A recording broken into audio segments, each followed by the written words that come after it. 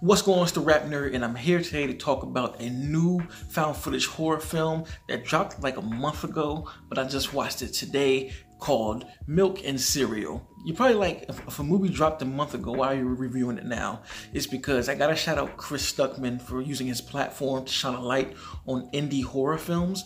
I saw this movie when it first released. I saw a horror account tweet about it, and I went to click it, but something took me away from it and I never finished it and I never returned to it. So Chris shouting it out and doing a review made me remember it and also say, if he's talking about it, this movie has to be worth watching. And I agree with his sentiment because this film is excellent. Oh my goodness.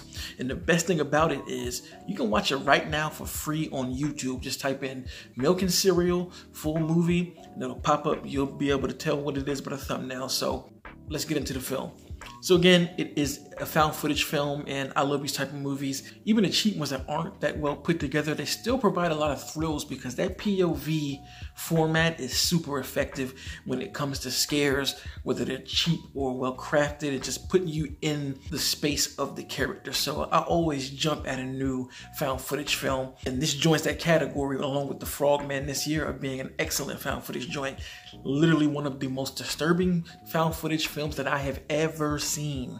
The film follows a group of friends who run a channel on YouTube, and the content is based on them pulling pranks on each other, which I think is a great way to make the story work realistically.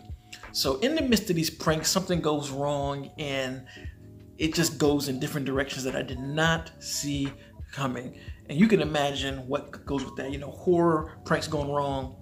There are a lot of things that you're probably thinking about, but holy moly, this one just blew my expectations out the water. And like I said, I was disturbed as hell watching this film. By the middle of the movie, I found myself just looking at the screen like making that disgusting face because of how disturbing this thing was. So to start, the film is written very, very well.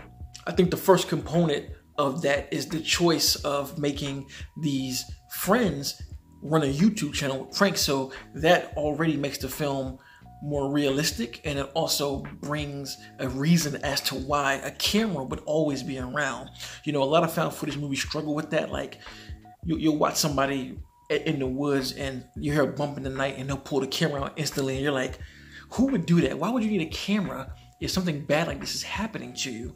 But in this film, with everybody always pulling pranks on each other, no character is thrown off by the camera being around, and the camera being out is pretty normal. So that does a lot of the hard work for the story on its own, and it was just a brilliant choice to make. And then there are really, really good lines written for certain characters. Like one that stuck out to me was, "Life is unfair, and you're just unlucky." Like that is, oh my God, that's a crazy line. There's so many lines in here that are just quotables that you can spitfire back as just being so well written. The dialogue in this film is great, and it goes along with the performance as well. The lead actor in this film, don't want to say his name. I just want you to go in this movie not knowing much of what I said, so I'm going to leave his name out. His character name, that is. He did such an incredible job here, and it's really two main leads in the film who both just crushed this and make every single thing believable. All of the horror aspects, all of the craziness, the insanity that goes on. This is outstanding acting in a found footage film, and they sold it and made the movie what it was, so I gotta give them kudos. And another aspect that I really like is the score here.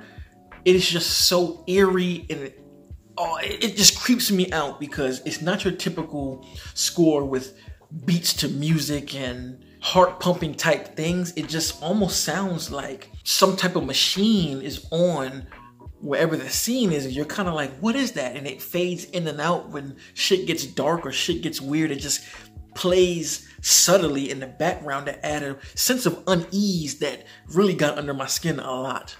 And the last thing I can say about the horror aspects, this movie's violent and it's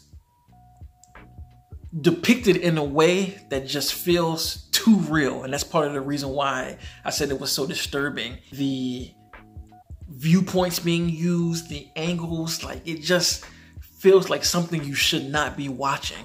And for a film like this, that's the best way to shoot it.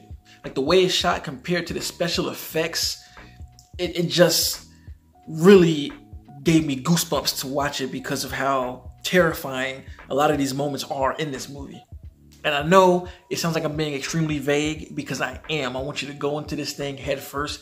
Just click it and watch it. And I feel like if you're a fan of found footage films, you will enjoy this. And I feel like if you aren't even a fan of found footage and just a fan of horror, you will also enjoy this. I think this movie is really, really damn good and worth the watch as a horror fan. So if you've seen Milk and Cereal, let me know in the comments what you thought about it. And if you like this kind of content, be sure to like and subscribe. And if you already are subscribed, thank you. And until next time, peace.